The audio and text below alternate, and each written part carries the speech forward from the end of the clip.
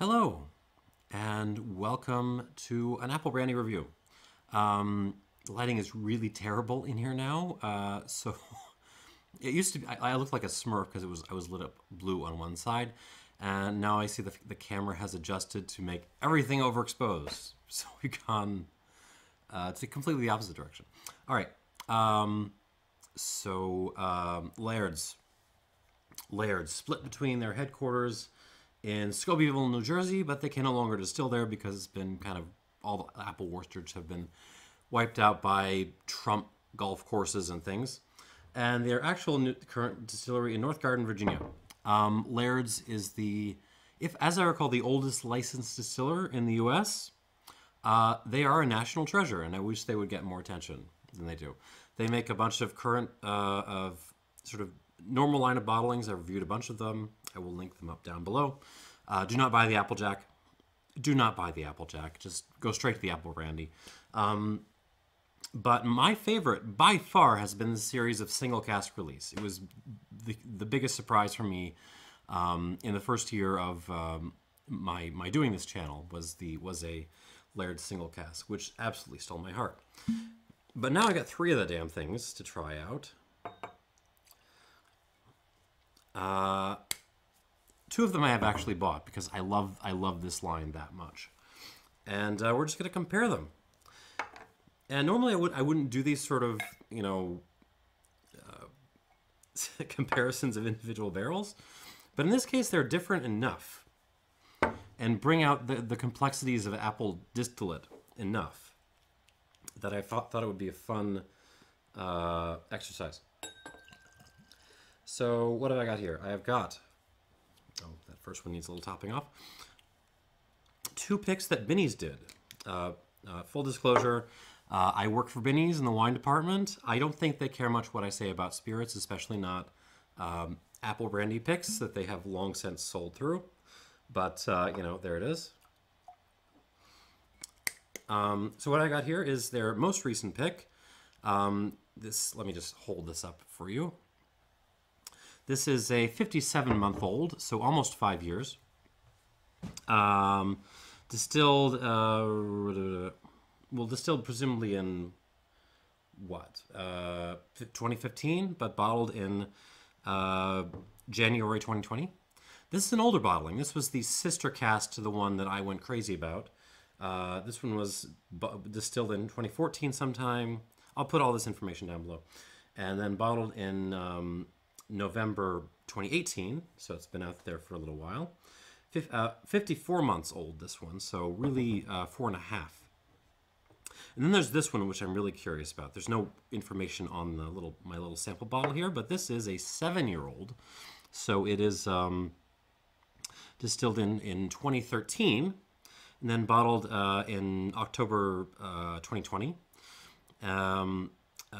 84 months old. This was a pick by Comrade Brandy, who I'm not really super familiar with, but good, they managed to get a hold of a 7-year-old Laird's, and that makes me excited enough. So, enough of my chattering. Let's get into these. So I'm going to go up by proofage, basically, by strength. So the oldest also happens to be the strongest. So this first one, this 57-month-old, barrel number 15E07, number mark 10 for Binny's, is a mere 60.5% alcohol. Oh, I love the way these things smell. It's delightful. Okay, so what you're getting is a lot of apple pie.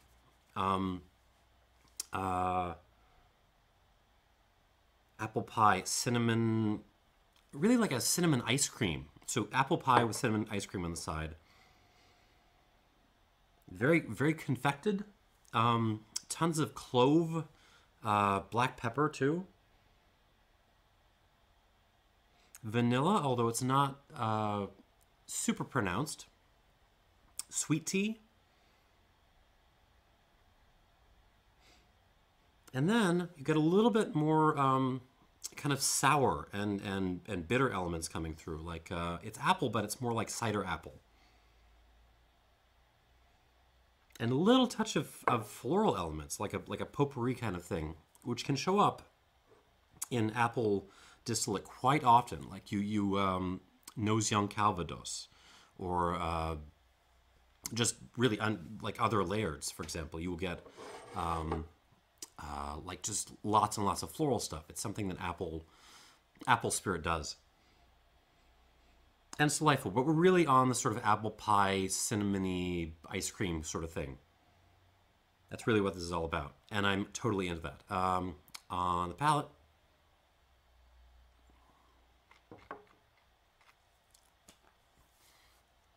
oh god, I love these things. I don't think it's quite as good as the cask I reviewed, well, like 2 years ago, but this is very good, especially for the prices. These are usually roll around $50. I mean, you know, it's whew. These are values for what you're getting. These are huge values. So the palate is, I mean, it's big, it's intense, it's very American. We don't think of apple brandy as a particular, like this. Just it's huge and oaky, and but you're also getting those apple elements in there. Like I could see rye nerds getting into this really hardcore, because it's got that combination of a really assertive distillate and just the huge oak hit. And the finish is actually impressively long.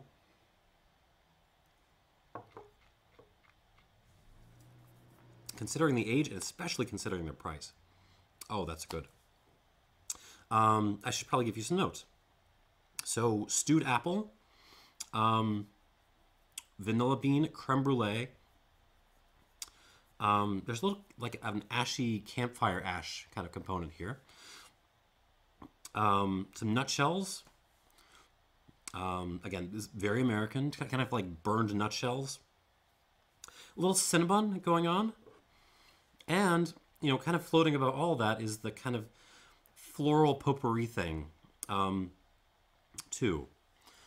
Some, again, sweet tea, especially on the arrival, there's some sweet tea.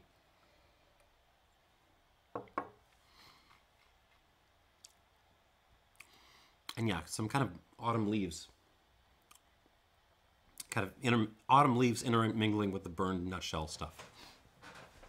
I mean, if you are a fan of sort of American-style spirits that are very, very oak forward, you got to try one of these. They're just terrific.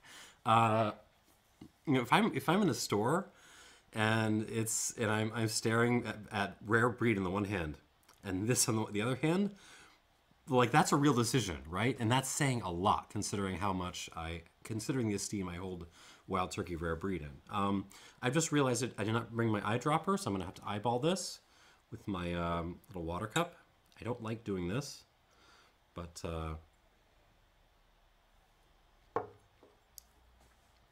we'll wing it just a hair bit more. Okay, hopefully I didn't drown it. Okay, on to glass number 2. This is bottled at this one actually came with a little Binny's pick label. So this is again the one that was distilled in 14. You can tell from the number, which is 14E01 number sign 7. One of my favorites. 54 months old. This is bottled at 63.55% alcohol. Laird single cask. Interesting. Very different nose from the first one. And this is kind of why I'm doing this video, right? Because there's cask variation in these. Much more austere than the previous one. So it's really kind of throwing spicy flowers at me. So it's potpourri, but like spicy. We're getting you're mixing some clove and cinnamon and some black pepper in with your flowers. Some Sichuan peppercorns also in there. And way in the back, you've got this sort of stewed apple thing. So it's almost as if, like, between these two glasses, the flowers and the apple have kind of switched emphasis. Like, the flowers have kind of come forward, the apple has stepped back. a little kind of like fresh apple juice, maybe cider for that matter. Touch of vanilla, but it's really like the spice and the flowers driving this. It's very austere, which I'm kind of into. Almond butter, some apple peel. I mean, it's very serious. This is like a Laird's for, I don't know, Sancerre lovers or something like that. On the palate, maybe Chablis, more Chablis than Sancerre, because Sancerre's gotten trendy, and I can't see this getting super this style getting super popular. All right, on the palate.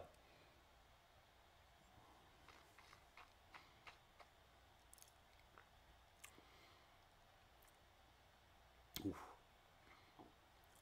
Oh, these are good.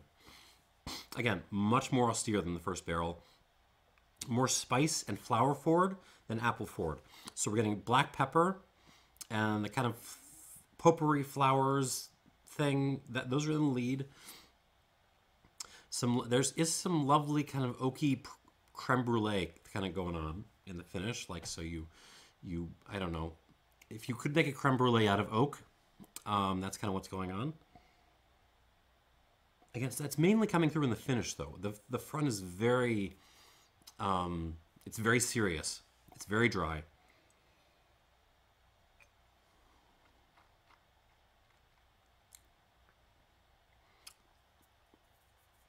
No, it's lightening up the more I drink of it. Some cinnamon apple, English breakfast tea, cardamom, clove, that kind of nutshell-y fall leafy thing going on again. This is absolutely a more difficult cask than the first one, and it's definitely more difficult than the other one I tasted 2 years ago. It's sort of sister, Binny's pick. This is a tricky one. This is hardcore. I'm kind of into it, but I also have to say I kind of like the first one better at this point.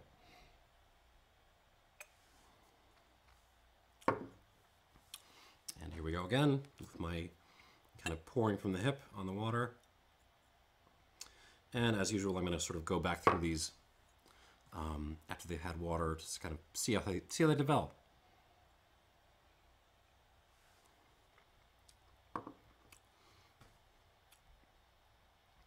Ooh. That's why I hate pouring from the hip. I almost drowned this. I didn't quite, but I almost drowned this, which makes me unhappy. Okay, on to Laird Single Barrel number 3, which is the uselessly unlabeled sample bottle. But this is barrel number 13J24, number sign 30 for Comrade Brandy. And it is, again, 7 years old, 84 months. 65% alcohol dead. All right, here we go.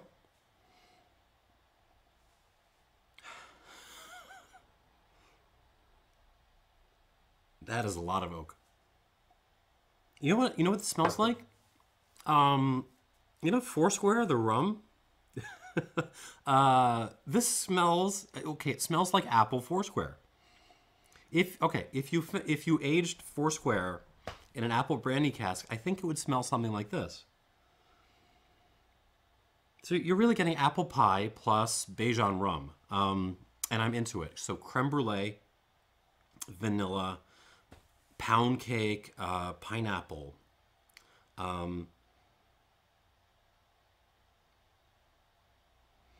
Some tobacco coming through, like Virginia tobacco. Not stove. This is still a little bit fresh and green, and a lot of English breakfast tea.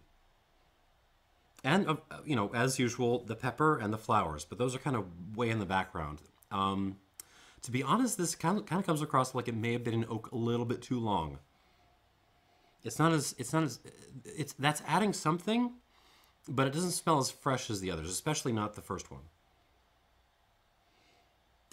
Some cinnamon sticks. I mean, this smells kind of like an oaky hot toddy, honestly. It's very dense. All right, on the palate. I'm a little scared now. I am a little scared, but we'll give it a go.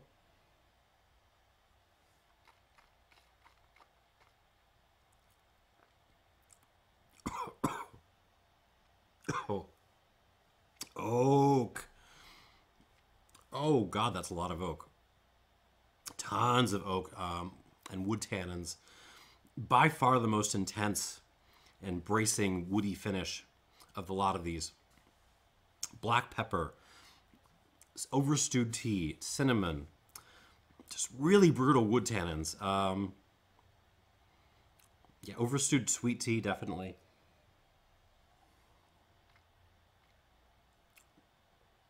Oh, just that's. I mean, if you had like really old wood forward ryes, this is we're kind of in that territory here. With those where you kind of think to yourself, they might have pulled this out a year too late. Campfire ash, just straight up ashtray. Just empty an ashtray into your mouth, but nice. The leaves, the burned nutshells, and then you're getting a little bit of that sort of candied, like caramel apple, covered in flowers, just thrown in there with the ashy tea tannin peppery stuff. This is very serious. It's intense. It's brutal. It's not as austere as the second one. Oddly, there's more, kind of sweety appley goodness to balance this off. But man, that finish is just so. There's some people that are gonna love it. I mean, if you like dry, if that's your thing, like you're gonna love this finish.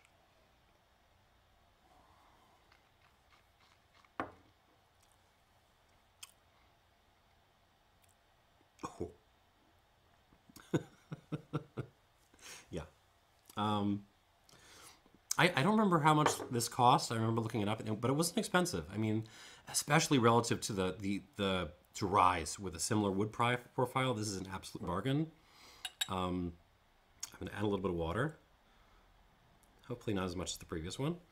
Let's see if that's enough.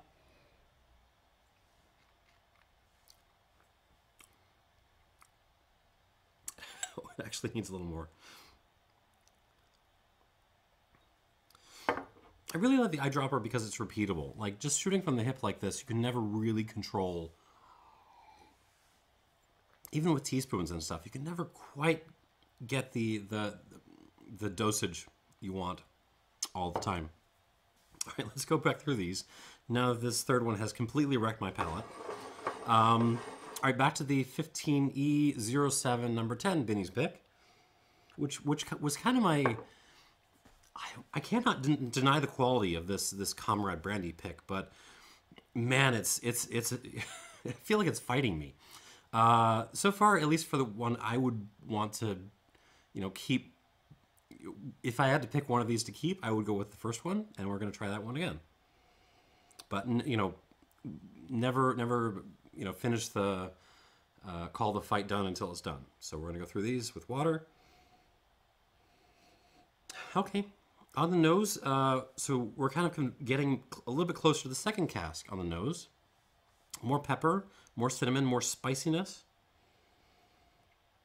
The floral elements are still pretty subdued on this, though.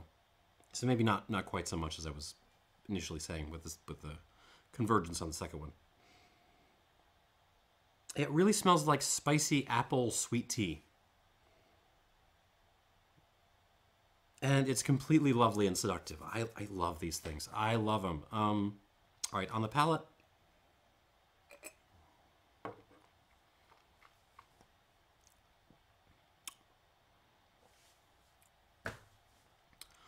I mean, there's no arguing with that. Delicious, well made, balanced. The balance on this is really, really nice, and it's extremely American. Like if you like have the flag hanging in front of your house and the truck nuts and the on your F-150 and all that stuff, like real America. You need to try these because these are not. I know you're looking at me and saying, but brandies are supposed to be sweet, right? These are not sweet. These are dry as fuck. And you absolutely need to try them because they're huge values. All right, let me just drink this again.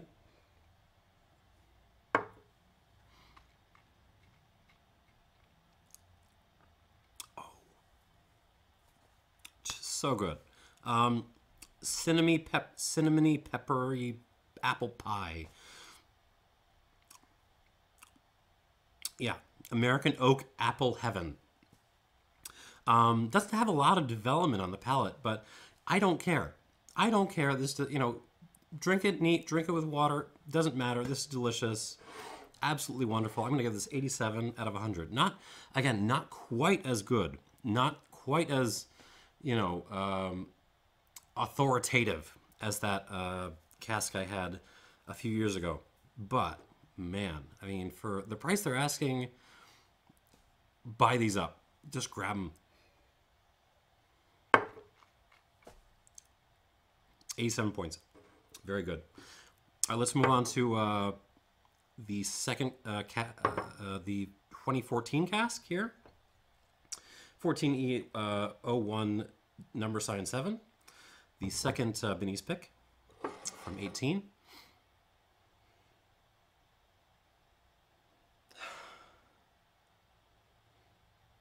Okay, so the apple is coming out a hair bit more, but it feels like even the pepper and the potpourri stuff is also coming out more. Yeah, not a lot of development on the nose. It's kind of an intensification of what was already there, and what was there was austere, and this is apple brandy for Jansenists, and I kind of appreciate that. I kind of appreciate what this is rolling with. Wouldn't necessarily be my personal favorite, but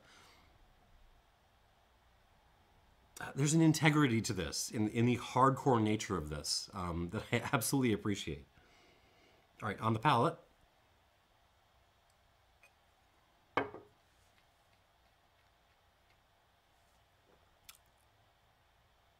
Huh. It actually becomes quite soft with water. And don't say I overwatered it, because I can tell that I didn't. It's still... How do I put this? Give me a second. Let me try this again.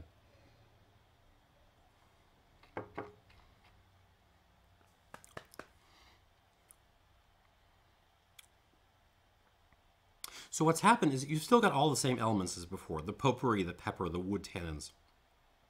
A lot of it happening on the finish. And it's still got that austerity to it. But something about adding water brings a kind of pillowy, soft element to this. The mouthfeel is actually very, very nice.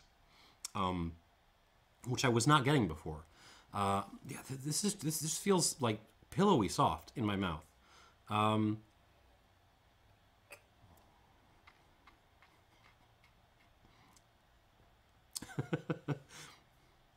But the flavor elements are still actually pretty brutal. But this is good. I like this. I don't like this as much as the previous one. I'm gonna give this 86 out of 100. But that kind of pillowy softness, the mouthfeel improvement, kind of saved this for me at the last minute. I appreciate that. And finally, on to the 7-year-old from Comrade Brandy. On the nose. Okay, now, this is so oaky. But sometimes I want that, sometimes I want an oak bomb. It feels like, now that I've added water, that I just feel like I'm nosing a cooperage.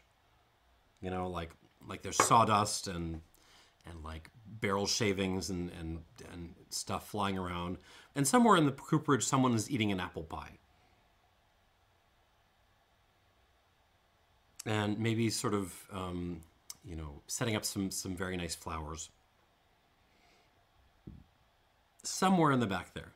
It's just incredibly woody and dense on the nose, but it's nice. In the war between the distillate and the wood, which is kind of the appeal of these. It's kind of the appeal of American, new oak-driven spirits. The wood has won. The wood has absolutely won the battle at this point.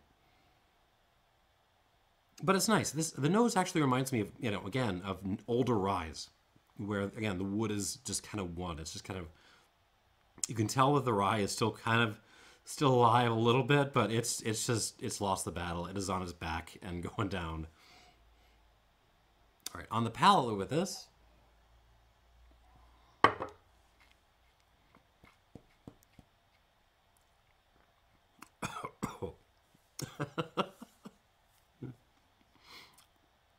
Oh, wood tannins and black pepper, man. Tannins and pepper ahoy.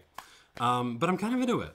This is the fact that it's making me laugh shows you how much I love these, despite the fact that you could accuse this of being a hair bit out of balance. But I'm kind of into it right now.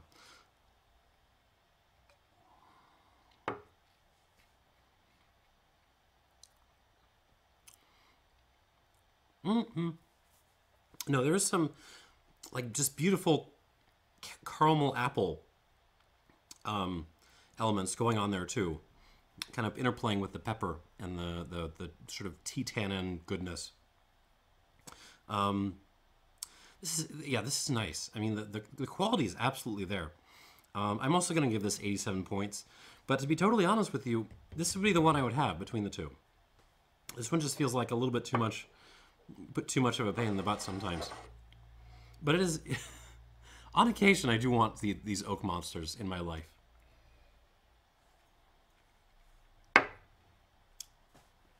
They're just good, man. Okay, that's all I got. 87 points, 86 points, 87 points. Consistently good, especially around the $50 price point for American spirits right now. These are killer values, and I invite you to scoop them up where you see them. And if you are a retailer, I invite you to bring these things in, push people towards them. Like, you know, people who are wandering around the bourbon section or whatever, looking for something a little bit different and a little bit more value driven than, you know, freaking, you know, $100 4-year-old high rye bourbon or whatever the hell is out there. Those people starting to look for alternatives. Turn them onto this. Throw this at them. Have a bottle you can pour a little for them. They'll be into it. That's all I got to say. Thanks for watching, and cheers.